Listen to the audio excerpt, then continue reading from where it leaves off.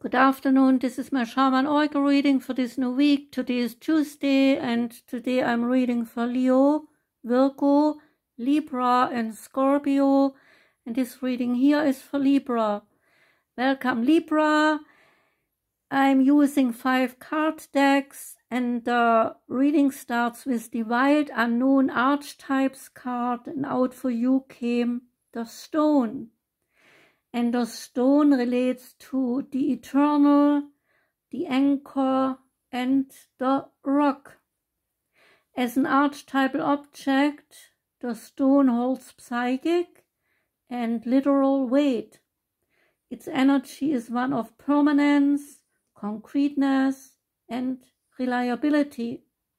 The stone's ability to transform is nearly imperceptible to us, as it changes ever so slowly over countless human lifespans. A single stone may see thousands and thousands of generations come and go, and therefore it contains an ancient and eternal presence.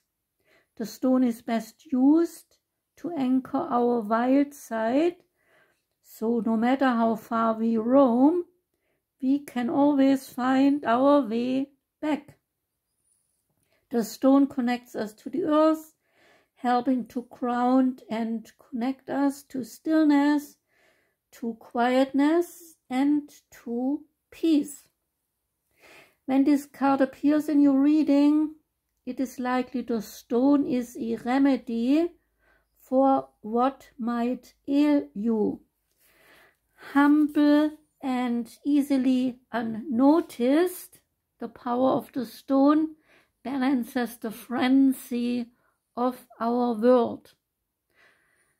When the card's meaning is light, it relates to steadfast, loyal, committed, and present.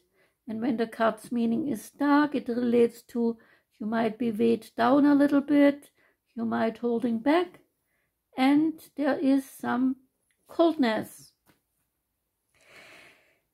Next card is the Schamanen-Orakel. It's a German deck. I have 2 of them, both named Schamanen-Orakel. And this one has 40 soul cards. And the card that came out for you is called Morning Blessing. Have trust and be thankful for everything and every day.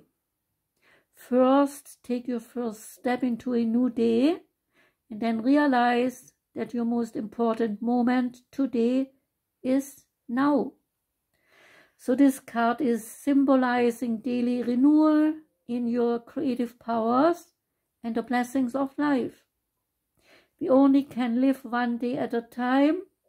So do not stay in the past, because past is what was yesterday. When you live for the future, then you live in the morning. Only those who live in the now truly live. That is an old shamanic wisdom. So start each day to give thanks to being allowed to experience a new day, and ask in your morning blessings for help, protection, food, and leadership. Use each morning also to meditate. With regards to relationships, the card's picture looks like a corn stalk that a figure holds up. Is this a sacrifice, or is this just a gift? Is there a special person in your life? And how about giving a gift to your special person? A gift must not always be of material form. Gifts can be to listen, to give you attention, and to show tenderness. There is medicine aspect to the card. Thank the universe for all that you have: food and drink, clothing, a roof over your head, family, friends, work, and healthcare. Do you have everything you need? Is it the norm to have all the essentials, or do you know someone who has not all these essentials? And then can you maybe help someone out who is not as lucky as you are? Be aware and caring and live your life in that spirit. Now we come to the Grimalkin's Curious Cats Tarot card, and out for you came 3 of Swords, and it is dedicated to a cat named Sunny. Look into the cat's eyes, and they will tell you that although the pain is genuine and her heart is damaged, Sunny is one to not give her deceiver the gratification of seeing her weep.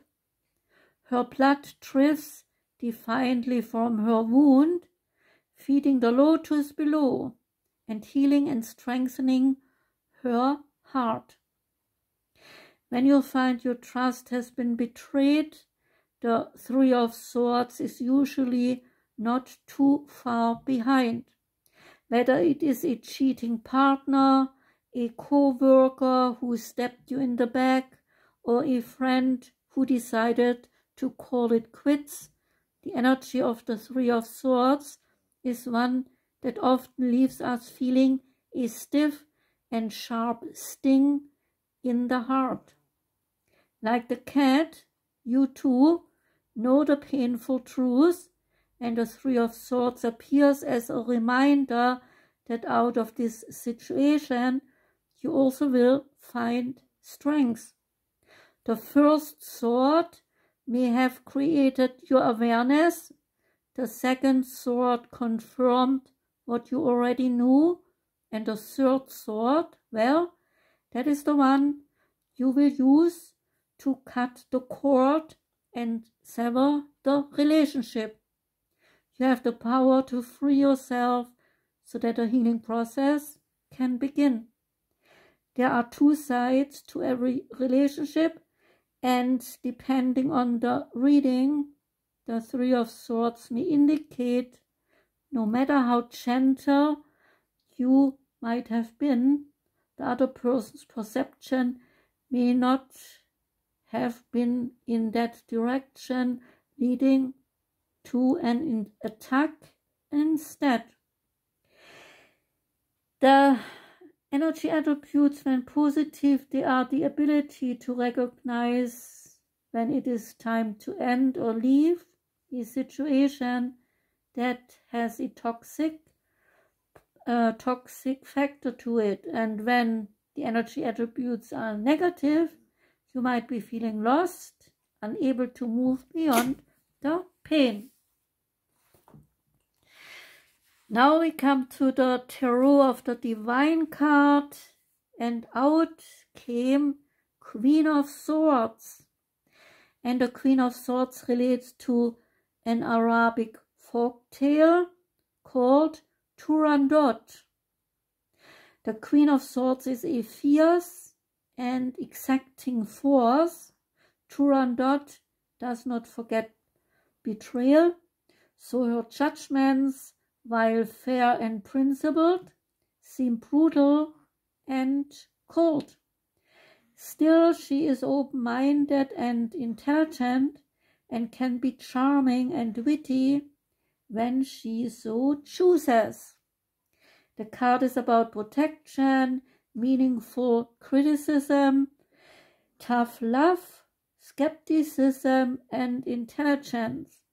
And Turandot or Turando, I don't know, people say it differently, so take your choice. Okay, so that was that card, and now we come to the last card, the Secret Forest. The Secret Forest Oracle card is Raven Spirit, and it is about truth.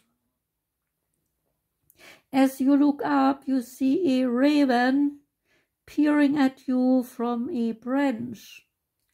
It feels like he is gazing straight into your soul.